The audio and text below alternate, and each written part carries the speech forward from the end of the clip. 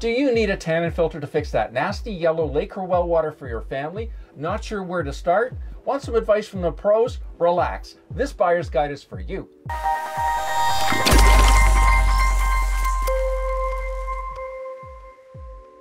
Hi, I'm Gary the Water Guy, and I simplify water filtration to help you conquer crappy water for your family. And today, Anna's here from our customer service team, and she's going to help me share with you what to look for when investing in a tannin filter for your family. And you'll definitely learn what types to avoid. So I'm here with Anna today. Welcome, Anna. Thank you. And Anna's with our customer service department, and she helps a lot of you folks that email in with your specific questions about what do I need to fix my water. So I thought she's the perfect person to be involved today with this buyer's guide, and she's going to share with you her wisdom on some of the things to look for when you're shopping for water filtration for your family. Brown water, it could be iron, it could be Tannins. So Anna, what's a tannin filter? So tannins are organic matter in the water. It's that tea color, most commonly found in lake water. It's not particularly harmful to you, right, but it is quite ugly, isn't it? That's right. And it stains everything. And if you have a UV system to prevent bacteria, then brown water can also prevent your UV system from actually working and from actually killing that bacteria. So it is a nuisance, and it can be fixed. And if you're not sure about how a tannin filter actually works, I've got a great YouTube video that explains it all. I'll put a link in the description down below. Tannin filter isn't an inexpensive piece of equipment. It's actually quite a costly piece of equipment. And sometimes people will say, well, I'm just going to get a tannin cartridge. Beware of tannin cartridges. And why is that, Anna? They too are costly. They only filter a limited amount of water. Very little. Yeah, they come in different sizes. That's the smallest size. You can get that width, but 20 inches. You can also get them up to a 20-inch big blue, and even that. You wouldn't get a whole month out of it, and I think they're around a couple $100 or more. It's false economy, so you really need to look at a proper tannin filter. Yeah. Right? What's a tannin filter look like? It looks like a water softener. Exactly like a water softener. It does. Yeah. The only difference is what's inside. The media that's inside the tank. Yeah. And when educating yourself about tannin filters, it only makes sense to know the different components that make up the tannin filter. So if I just have some tannins in my water, maybe it's a small cottage, maybe I'm not that picky, and I really just care about my drinking water. Is there another way to get rid of tannins? You can get a reverse osmosis system. So if it doesn't bother you for, you know, the showering and all of that, it's just your cottage, you're not even doing laundry there, you just want safe drinking water, you can get a reverse osmosis system.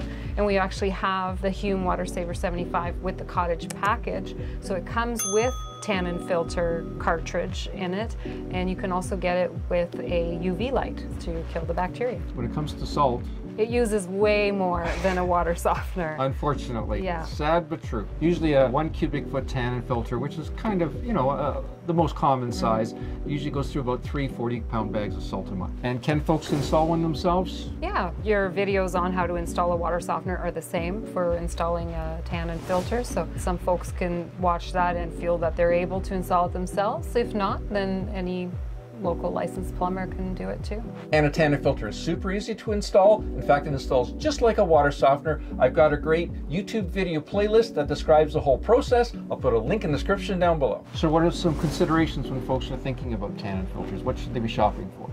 So you want to find something that is high quality. So made in North America is always going to be higher quality for sure. Non-proprietary again, so that you can easily find parts if anything needs to be replaced maintenance-wise. You want to make sure that there's support available, whether that's in videos, customer support, someone, you know, that you can email and get some questions answered. You want to make sure that you get the correct size of a system, so you want to make sure that the system that you end up buying is actually going to eliminate the amount of tannins that you have in your water. So again, that comes down to testing and getting help from professionals to But you don't want to oversize it because of the salt usage, right? Oh, you know, so you have to realize it's going to go through a regeneration cycle every 3 days. So you don't want to oversize it because then it's going to be using way even more salt. Yeah. Right. There's metered valves on these guys too, right? Yeah, so what happens is that for 1 cubic foot tannin filter, for example, it'll give you 500 gallons of capacity or 3 days, whichever comes first. All right. So if it's a cottage, you're there on the weekend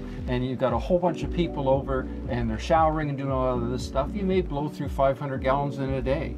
So at least it'll go through that regeneration cycle. You'll still have lots of tannin-free water the next day. But then on the opposite side, if you're not there during the week, it's not going to be cleaning itself not needing to because water's not being used. But it will after 3 days. So what I recommend is you're going to be away for a while, shut off your water. Oh, right. If you shut off your water, it's not going to regenerate, it's not going to use that salt. And the other thing, consideration, carbon filter. The tannin filter can leave, after the water has been filtered through it, it can leave potential fishy smell. That's solved by just having a cartridge carbon filter placed after the tannin filter so that you can eliminate that chance of that fishy smell. Something else you have to be aware of too is that pH. The tannin filters tend to lower the pH of your water. So if you're starting off with relatively low pH water and you put it through your tannin filter, it'll lower it even more. So you may have to put in a calcite filter to bring the pH back up so you don't start getting corrosion in your plumbing. And if you're looking for more information about any kinds of tannin filters, I definitely encourage you to check out our websites,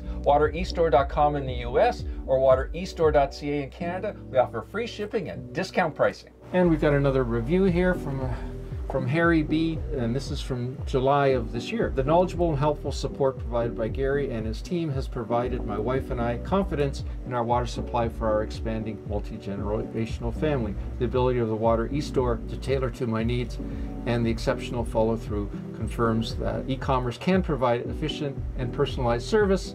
Thank you, Gary, Colleen, and all. Thanks, Harry, for that. I appreciate that. And for your business, of course. Click here for your next video on tannin filters, and I'll see you there. Any questions or comments? Add them down below.